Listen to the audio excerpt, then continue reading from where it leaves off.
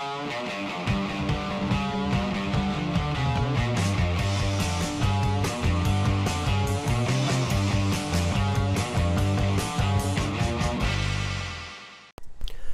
video we start with a hydration chart.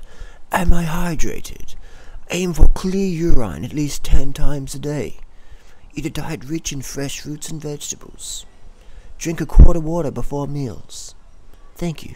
So I've got a question. Can you please comment on the recent Michael Rogers testing positive for Clenbuterol?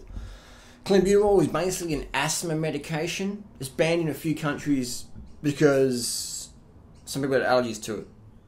It's essentially the same as albuterol, Ventolin. So you see those little puffers kids take at school? I lived on that stuff for a fucking long time as a kid. Run around to sports day, I've got a tight chest. Doctor, boom, Ventolin. So you're essentially taking the same thing as Clenbuterol. Asthma medication. How does it work? Acts as a vasodilator, opens up your veins, your arteries. You can breathe a lot better. You burn more fat because it breaks down the fatty acids better. So people say, Clenbuterol, Holly, I don't know why cyclists will take it. It doesn't work. It fucking works. It works. It's a powerful stimulant. It fucking works. Keeps you leaner, lets you breathe easier. So cycling's all about oxygen. Michael Rogers' claim is he ingested it from eating some bad pig meat in China, Beijing, because it's used over there to decrease the fat content of the animals, increase the muscle content, which is a legit thing. But in Mexico, they had recently, in 2011, about 100 players tested positive for Clenbuterol at a FIFA Junior World Cup thing, that little meet there. In Mexico, they use it as well. Actually, in Mexico, you can buy it over the counter as an asthma medication. So all the kids playing soccer in school, they can use Clenbuterol legally, no worries. But if you get tested for it, then it'll be a problem. Unless you have a script from your doctor.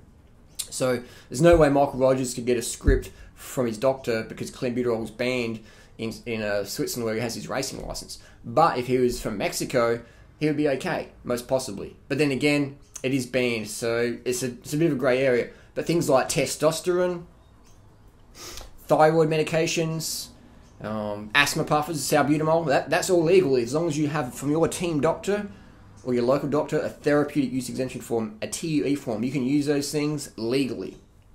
So you can be jacked on testosterone, jacked on Ventolin, jacked on thyroid medication. People, what do people take thyroid? Thyroid medication just leans you the fuck out and keeps you energized, but long term can really fuck you up because you have to be on it for life sometimes. That's why you see a lot of people. See, notice how thick my hair is? You know what I mean? You don't see many cyclists with this sort of thick hair, do you? I'm 36. You don't see many guys on YouTube doing bodybuilding channels with this sort of thick hair, do you? You know what I mean? Why is that? Why do most of the guys on YouTube wear hats and shit? Bodybuilding channels where they've got really short hair, show right back. Why is that? Because what's happening is the AAS things that a lot of guys are using makes your hair fall out. So it keeps you lean. Keeps you lean. Here's a bit of fuck, that hurt my knee. That's out of competition there. So you can keep lean without doing these Clenbuterol and stuff. You can see I have very low body fat. You can see the tendons there, little brachial tendon there. You know what I mean? So if I was into muscle bodybuilding, I'd be cut to fuck without drugs. So my tip would be, don't use the asthma medications. Yes, they're legal. Kids use them at school and sports day, but pro athletes like Michael Rogers get banned if they get busted. So it's a bit hypocritical. But my tip, if you want to burn fat, high carb, low fat vegan diet, get to bed early. And stimulants, they work, but you have to take them for the rest of your life. But you can eat a healthy, clean, lean diet and stay lean, like doing it freely, the rest of your life. So that's my little take on it. Rogers' claim is plausible. It's definitely legit. It's used in the animal livestock.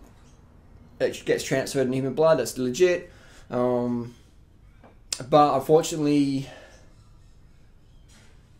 he's going to get slammed for it. He's going to get slammed for it, which is pretty fucking hypocritical. You got Mexican school kids taking this drug just to ride to school or something. Like if you're a Mexican kid and you have like a tight chest and you tell your doctors, like, here's some Clenbuterol.